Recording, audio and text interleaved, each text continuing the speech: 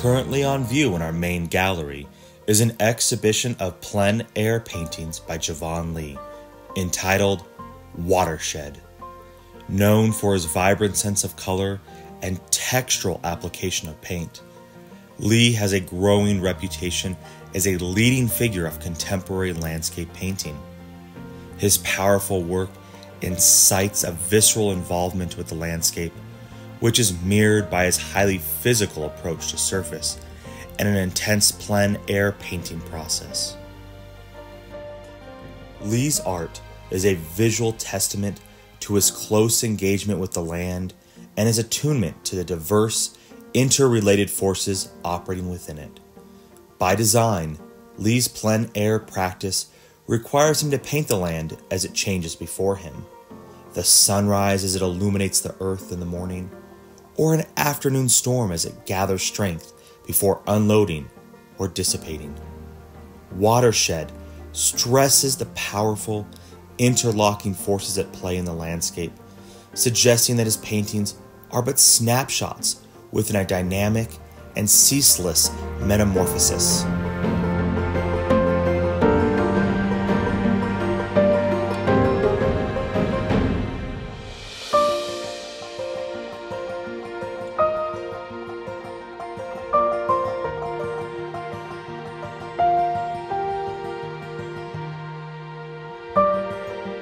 Watershed is an exhibition about time and mountains and rivers and being human in the rhythmic landscape.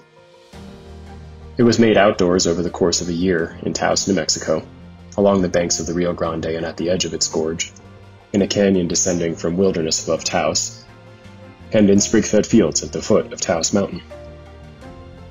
Mountains harvest water from the sky and hold it in their lakes and snowfields and give it back to the land throughout the year. It courses down their slopes, recharges aquifers, feeds springs and fields, and collects into streams that collect into rivers that collect into great oceans. All the while, water is evaporating back into the sky to then return to us as clouds raining and snowing themselves down to the mountains. We live within the landscape such that often we almost forget it's there, save for a spectacular sunset or a foreboding storm.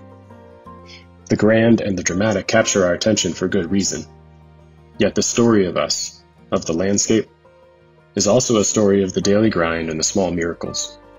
Sometimes just showing up is all we can do, and maybe is all we need to do, to discover the miraculous sprouting out of the mundane. I spent 23 days painting at the base of Taos Mountain this past winter, from early January to the last hours before spring equinox, starting sets of usually 3 to 5 paintings that were later completed in my studio. Each group is the story of a single day as it evolved, and every painting in the installation iterates around shared constants: the mountain, composition, and format. The pieces are vignettes of time and change. They're homages to a sacred mountain. They're just colors and gestures. They're weather reports of inner and outer realms. Out in a whiteout, or the freezing cold, or in the middle of the night, or on a squally day, I felt a certain kind of humanness. Moving paint is difficult with stiff hands. It's hard to see in the dark. The weather is too fast to keep up with.